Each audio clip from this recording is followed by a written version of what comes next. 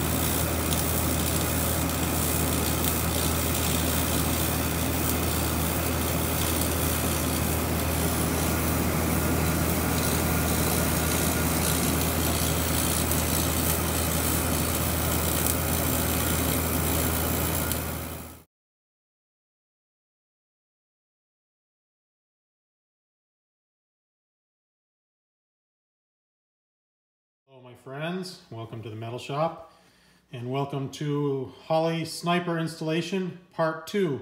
Sorry, I got a little excited, got a little ahead of myself and realized that I hadn't filmed any of this.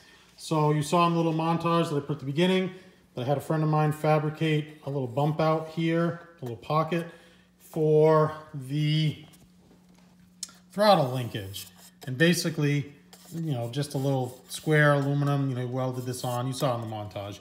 So we bumped out here for the throttle linkage that you see down there. And over here, we did a bump in for the giant HEI style distributor.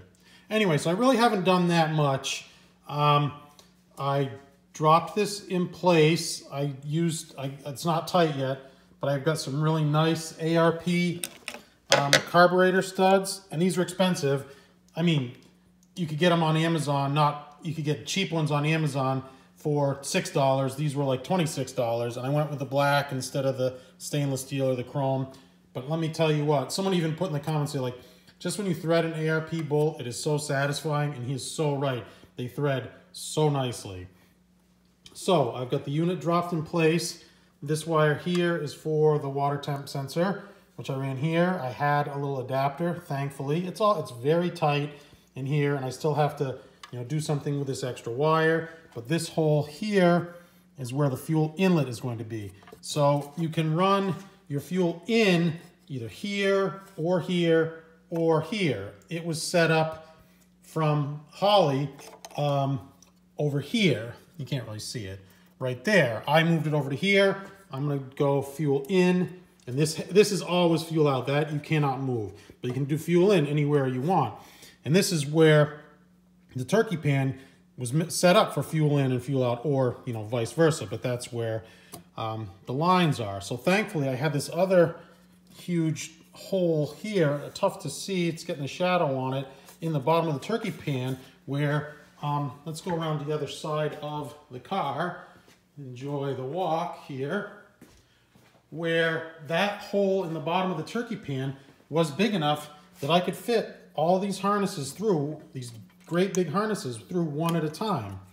And you know, you count these number of wires here and you read the instructions, and I'm going to use 5 wires. And this is for the little display. But what I can do, and there's that bump out, better shot of that bump out. What I can do is I'm going to tuck the wires all right down here in the valley and run them here to the back, and, you know, from there where I need to go.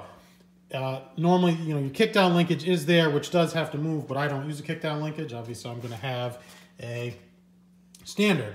Sorry, I did make this the other day. This is the I think it's JLT that makes those. Oil catch can, and I used the Fragola push lock hose. I didn't even document that. I just kind of, you know, built that thing, threw that thing together as it's kind of like a PCV system. It's going to draw positive crankcase ventilation through here. There is a one-way valve there. You can see it right there. A really nice, expensive one-way valve from the motorcycle industry. It's like $100, not a cheap made in China Amazon one that will work like a PCV valve, and it's hooked to vacuum, which I've now hidden underneath here. So what I'm going to do is I'm going to put a little convoluted tubing here, because that's one thing. The edges on the turkey pan are a little bit sharp. So I especially want to protect the harnesses and the fuel line here. This is going to be for the fuel line, and I wrapped it in that Contitech, that Continental Contitech hose on the outside, so that will guard it coming through the hole. So I've just got, you know, a little bit of plumbing here to do, and I ran a vacuum line through the vacuum advance, and of course I just grabbed a piece of it and ran it off. I thought I had about 2 feet. It's probably about 22 inches. I could use the 2 feet. Probably gonna have to replace this. It's just a little more taut than I would like. And this is really the only vacuum line I'm gonna have in the car. This is set up so that you can run, you know, vacuum, if you had vacuum assist brakes, for your master cylinder and so on, but I really don't need any of that. So I'm gonna get some stuff cleaned up here, get those fuel lines, which are way too long, get them cut up and mounted in place. And it looks like I was really smart here in getting the 90 here. I'm absolutely positively gonna need the 90 for the return.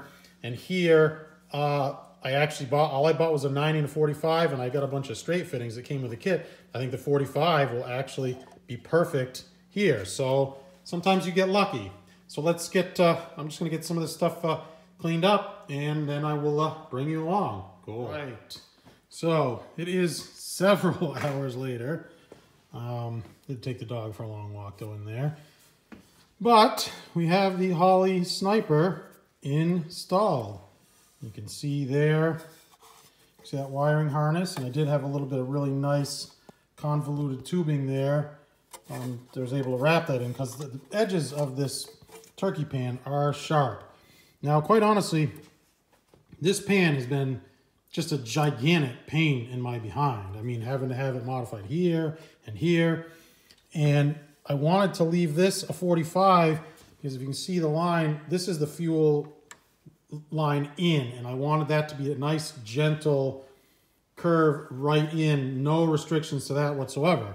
So I ended up grinding out, you know, probably a full inch of that turkey pan to move that line over this way. If you see over here, I had to ease the corner as well here with the 45, which is fine. There is a little pinch in the line, but that's actually the hose barb goes right to about here. So it's really not, it's not really pinching anything. And again, that's on the return side anyway that I'm not super concerned about. Also the turkey pan, tightening up the studs in each corner proved to be difficult. You could hit this one with a straight socket and an extension, but the rest of them I couldn't get. And I remembered that I had this. This is just a wrench that someone bent. And this was honestly, my friend that runs a body shop was junking a car and someone left a tool kit in it. And I grabbed a bunch of these tools and he had a bunch of 1/2-inch wrenches that were bent like this. Thankfully did. I thought I got it pretty tight. And then I remembered, oh, that's right. I have a crow's foot.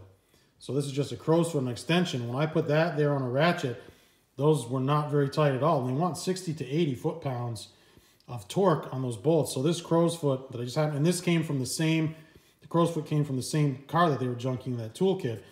I am a total scrounge. I will totally grab tools like that that most people would just throw away. These ratchet and cutters have proven invaluable for cutting all the hose and, you know, this exterior sheathing hose and so on. The 3-in-1 oil works great on these Earl's fittings. These push lock fittings, you're not going to get them to slide in without, you know, just a little bit of lubrication. But man, does that look good. And I really want the look of the turkey pan. So I've made, you know, I've done a lot of extra work to get that going.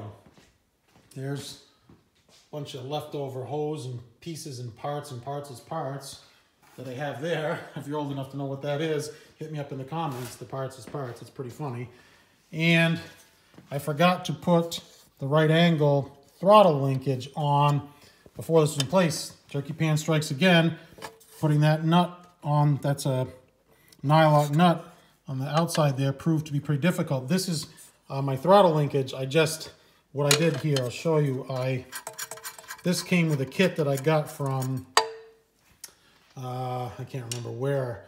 It's a Shelby throttle, you know, from the 60s. It's gonna you know, will come here from the throttle pedal, will go up to here, you know, and there'll be a bulkhead fitting. And like I said, this is what they used on the Shelby Cobras and the Mustangs. And like I said, I don't remember who I got it from. I'll try and include it in the link. But anyway, so I cut threads into this rod rather than using just a, you know, pinch fitting or whatever. So this is really nice. And this is just stuck in here. It's too long. I have to cut it. But I did get the threads cut in that. So that's going to be one of the next things I can do. This is the piece I was waiting for, to have this in place, because that way I'll know exactly where to put that fitting there, and have like a little cheat sheet here that they gave me. I laminated bell crank, they call it a bell crank, and you got hind joints, and pretty simplistic, but it works. It's better, much better than a cable, much more period correct than a cable. So anyway, sorry, I'm long-winded. I did get, like I said, I got all the plugs extended here where I want, and this is the for the O2 sensor, which I'm going to mount in this header right here. I'm going to have a bung welded in. I don't know if you can see that better. That nice convoluted tubing to protect the wiring harness here from those sharp edges. Anyway, success. Doesn't look like much, but that's beautiful. I love the gold finish and really the pièce de résistance for the Cobra. And once I put that Stellings and Hellings air cleaner on here, it will be nice. All right, so I'm going to close out for this success. Take the success and go. So as always, my friends, I truly appreciate your support. Please hit me up in the comments. Give me those thumbs up. Keep those thumbs up rolling in. They help me out. And subscribe, recommend my videos to your friends. I still respond to all comments. And my channel is growing slowly but surely. And what little I make from the advertisements on this channel, I pump right back into the channel. Not doing Patreon thing yet, but, you know, maybe someday. All right, my friends, take care. Thanks again for watching. Bye-bye.